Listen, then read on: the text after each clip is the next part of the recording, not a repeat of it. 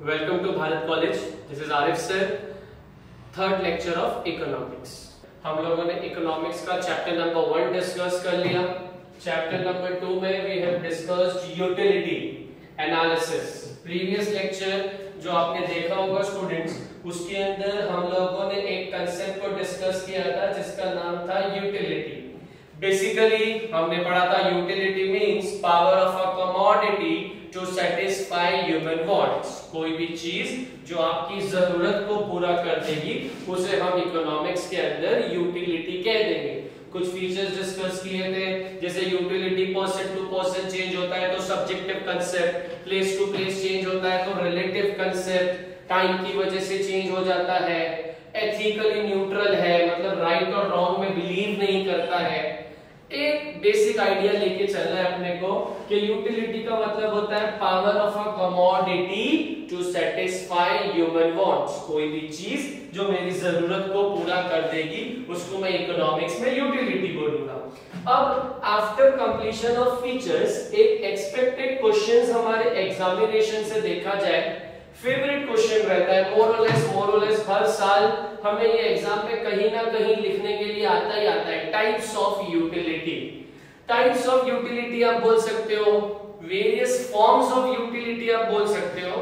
Totally हमारे पास 6 तरीके की यूटिलिटी है। सबसे पहले नंबर 1 पे आएगा फॉर्म यूटिलिटी। फॉर्म यूटिलिटी के बारे में 2 एस्पेक्ट बोलूंगा। किसी भी चीज का साइज या किसी भी चीज का शेप चेंज करने से, केयरफुली वर्ड्स पे ध्यान देंगे, किसी भी चीज का साइज, किसी भी चीज का शेप चेंज कर देने से अगर कोई यूटिलिटी क्रिएट होती है, किसी भी चीज का साइज, किसी भी चीज का शेप चेंज कर देने से अगर कोई यूटिलिटी क्रिएट होती है तो उस यूटिलिटी को नाम दिया जाएगा फॉर्म यूटिलिटी। कैसे बोल सकता हूं मैं? A utility is created by changing the shape, size, color of a commodity. Then utility is created, it is called form utility. अब एक बहुत सुपर एग्जांपल लेंगे हम लोग। एक एग्जांपल हम ले सकते हैं वुड का। Would Lakra, shape size change कर दो, बेंच बन गया, फर्नीचर बन गया, कबर्ड बन गया, टेबल्स बन गया, चेयर्स बन गया और आपको यूटिलिटी मिल गई। वो यूटिलिटी मिली जब वुड ने अपना size, shape, structure, colour etcetera etcetera etcetera change किया। चलना एक और एग्जांपल लेते हैं। बचपन में हम लोग देखो मट्टी के खिलौने से खेलते हैं ना, उसे कहते हैं क्ले। वो क्ले को कन्वर्ट कर दिया टॉयज में और टॉयज से बच्चे को खेलने की यूटिलिटी मिल गई। सो जब क्ले ने अपना फॉर्म चेंज किया, अपना स्ट्रक्चर चेंज किया, अपना साइज चेंज किया और जो यूटिलिटी क्रिएट हो गई उसे हम नाम दे देंगे फॉर्म यूटिलिटी। फॉर्म यूटिलिटी पे 2 बातों पे स्ट्रेस रहेगा। किसी भी चीज का साइज, किसी भी चीज का शेप चेंज करने से अगर कोई यूटिलिटी क्रिएट हो जाए उसे हम नाम दे देंगे form utility. Number 2, place utility. From one place to another.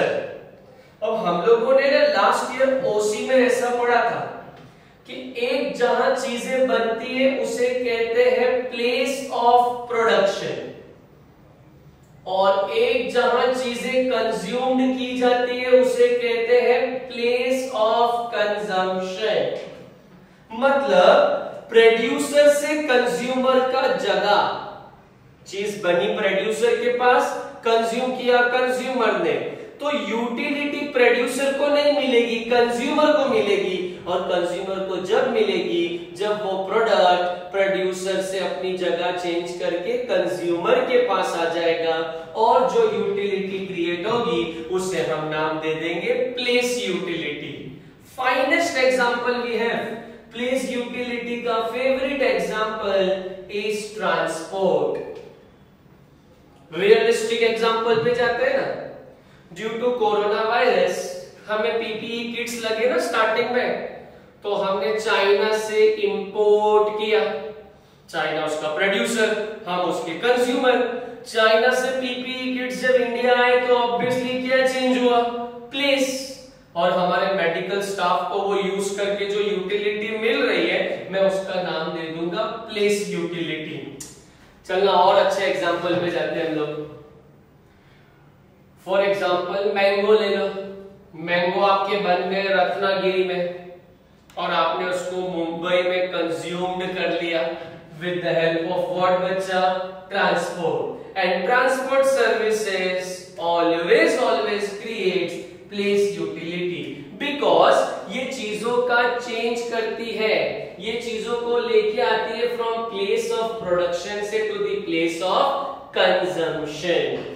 Exam में फिलअप आता है, dash creates place utility, answer will be transport. ऐसा भी आता है, transport creates dash utility, answer will be place.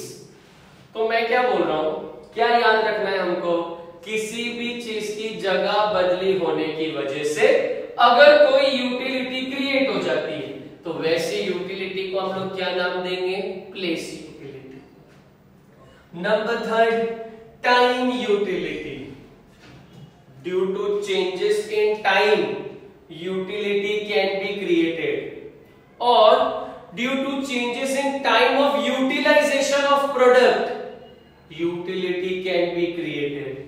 चलो इसके लिए हम लोगों ने पिछले साल ही 11th स्टैंडर्ड में एक वर्ड पढ़ा है क्लास। टाइम यूटिलिटी को मैं कनेक्ट करवाऊंगा वेयर हाउस से, गोडाउन जिसे हम कहते हैं नॉर्मली। अभी हम लोग किराने की दुकान में जाते हैं तो चावल की गोनी वोनी रहती है, देखो वहां पर दाल वगैरह की भी गोनी रहती है।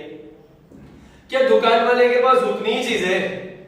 उसने उसका बहुत सारा स्टॉक कहां पे रखा है, वेयर हाउस। जैसे रिक्वायरमेंट आती है, समय आता है, वो वेयर हाउस से निकाल के आपको प्रोवाइड करता है और आपको यूटिलिटी मिलती है। उस यूटिलिटी को नाम देंगे टाइम यूटिलिटी। और अच्छे एग्जांपल पे जाते हैं हम लोग इलेक्ट्रॉनिक शॉप वगैरह में जाते हैं, वहां देखते हैं बहुत सारे टेलीविजन है, फ्रिज है, वॉशिंग मशीन है। वहां पर भी ऐसी होता है, आपने एक पसंद कर लिया, वो आपको गोडाउन में से ला कर देगा product, that is time utility. Ware house क्या करता है, गुड्स को प्रोड्यूस्ड होने से लेकर कंजम्पशन होने तक सेफली एक जगह पर स्टोर करके रखता है। एंड व्हेन कस्टमर डिमांड, उसको वो प्रोडक्ट अवेलेबल हो जाता है, और जो यूटिलिटी क्रिएट होती है उसे कहते हैं टाइम यूटिलिटी। 3 यूटिलिटी क्रिएट हो गई। शेप साइज चेंज करके मिलेगी तो फॉर्म, जगह चेंज करके मिलेगी तो प्लेस, समय चेंज करके मिलेगी तो टाइम। चौथे पे आते हैं पोजीशन यूटिलिटी। पोजीशन यूटिलिटी क्या होगा, से हमेशा से एक चीज समझ में आई है हमें, ओनरशिप मैटर करती है ना। यार मेरा मार्कर, मेरी क्लास, मेरा मोबाइल, मेरा घर, माय कार, हमेशा ऑलवेज ओनरशिप एक आपको स्टेटस दिलाती है, एक आपको प्राइड दिलाती है, एक आपको सेटिस्फैक्शन दिलाती है कि यार ये चीज मेरी होगी। जैसे आपका 10th स्टैंडर्ड का रिजल्ट आपका हो गया, इंशाल्लाह 12th पास हो जाओगे, 12th का रिजल्ट आपका हो गया। So whenever seller sell the product, mark my words, seller sell the product, buyer buy the product, तो सेलर अपनी ओनरशिप बायर को ट्रांसफर कर देता है और बायर को उस समय क्या मिलती है, पोजीशन यूटिलिटी। मतलब सेलर कोई प्रोडक्ट को सेल करे और बायर वही प्रोडक्ट को बाय करे, और उससे जो यूटिलिटी क्रिएट हो उसका नाम आ जाए position utility. Utility which is created by transferring the ownership of goods. Number next, knowledge utility. हमारी चीज को अपग्रेड कर देना, हमारे नॉलेज को बढ़ा देना। जैसे कि news channel knowledge utility create करते हैं, और हमारी लाइफ का सबसे important aspect cellphones knowledge utility है। कंप्यूटर्स नॉलेज यूटिलिटी है, एडवर्टाइजमेंट नॉलेज यूटिलिटी है। इन सब चीजों की वजह से कहीं ना कहीं हमारा नॉलेज बढ़ जाता है, अपग्रेड हो जाता है, ज्यादा हो जाता है और हमारी जरूरत पूरी हो जाती है। और जो यूटिलिटी क्रिएट होती है उसका नाम आ जाता है नॉलेज यूटिलिटी।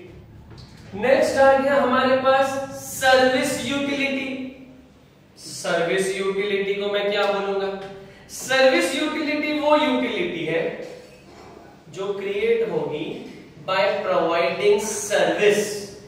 एग्जाम्पल, डॉक्टर ने आपका इलाज कर दिया, डॉक्टर ने पेशेंट्स को यूटिलिटी प्रोवाइड किया, service. Chartered accountant, CA, lawyers, doctors, teachers, हमारी सर्विस की वजह से आपको जो यूटिलिटी मिल रही है उसका नाम है service utility. So all together how many types of utility we have? 6। हर बार हमारी जरूरत पूरी हो रही है।